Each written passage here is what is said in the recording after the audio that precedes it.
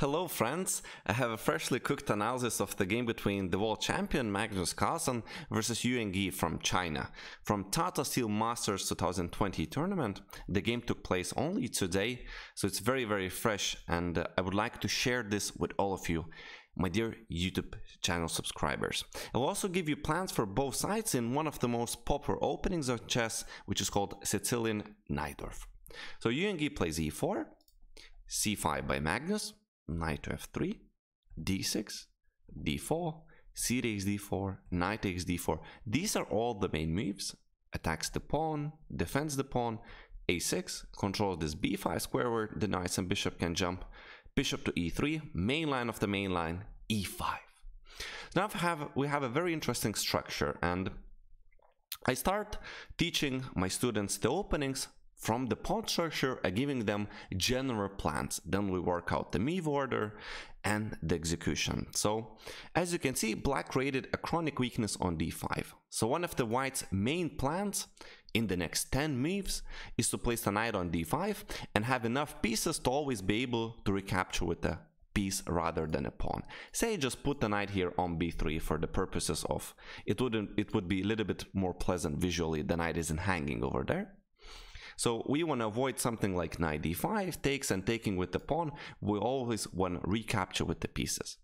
So there is this battle going on for the d5 square. So one of the plans later could also include g2 to g4, g4 to g5, simply expelling black's knight on f6, which is the main defender of the d5 square. Another idea is to play bishop to g5 and take on f6, again in order to win the control over d5 square. And sometimes it's also possible to play f4, f5 later. Bishop is gonna be on e6 usually for black to fight for the d5 square, and that will again expel the black's bishop and will have to retreat. Thus black is losing some control over d5. So then the question is, what are black's plans in this position? Well, he would like to break in the center with d6 to d5, and by doing so take over the initiative, right? So not only the square might become a little bit less weak, but also the pawn on d6 is no longer a chronic weakness. He also a lot of the times presses along the c file so that white couldn't play knight c3 to d5. So there sometimes is rook on c8, and if the queen is misplayed somewhere, knight to d5 can follow into c2. So that's the point that he is pressuring. And another lastly plan would be to play b5 to b4, expelling white's knight from c3 before knight c3 to d5 can be played. Alright, so knight b3 is the main move here. I can just show you one of the ways that the position could play it out, and if we have the main line of the main line, then we have castles on opposite direction, and thus there is going to be a battle not for d5 square anymore, but against each other kings. So queen d2, castle short, castles long, and let the battle soon begin. Knight bd7, g4. Who cares about the d5 square? I'm hunting the king. And black plays b5, g5, b4, and along forcing variations could arise, and here we have a battle against each other kings. Those are the objects of an attack instead of the positional square in d5.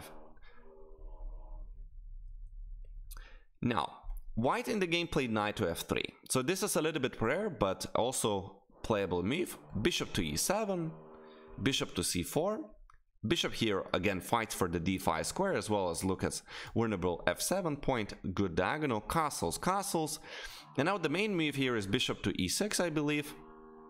At least that's what the people used to play in 10-15 years ago.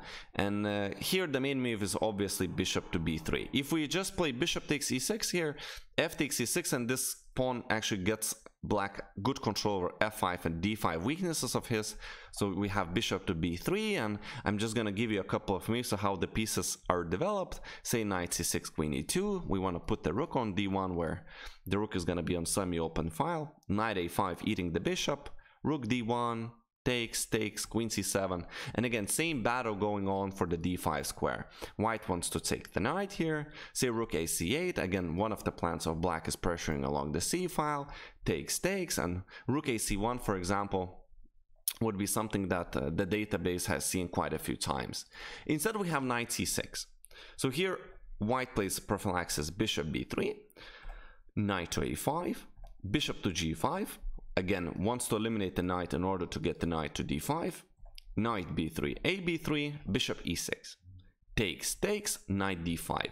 So as we said, he always wants to be able to recapture with the piece, and here we have almost classical good knight versus bad bishop scenario where knight is gonna most probably dominate the bishop over there. Even in the case of capture, we can actually try to remaneuver later the knight to d5. So we have rook c8 instead by Magnus, again pressuring along the c file, c4 by white. Now this is a very strong piece on d5, and the knight feels much safer there, but c4 gives an option for black in some cases to play b5, and the idea is to create some weakened pawns and counterplay on the queen side. Bishop g5 here, and he offers to exchange the knight of white for his bad bishop. Now in case we don't take the bad bishop, according to the pawn structure in the center, might become the active one. And perhaps that's one of the reasons why white decided to take and enter this forcing line. Takes, queen d3. Now we have bishop to d5, queen to d5. If we play e takes d5, probably f5 could follow with counterplay for black. So queen d5, again, one of the main ideas of white's to be able to recapture with the piece. Rook to c6, over protecting the chronic weakness of his rook fd1, playing against chronic weakness of black's, the pawn on d6. Rook c8, rook d3, queen e7, g3, all the moves make sense. So prophylactic moves to not get into any back rank tactics in the future. Rook ad1, queen c7, and now black's main idea is to, as I said, to play for b5 break.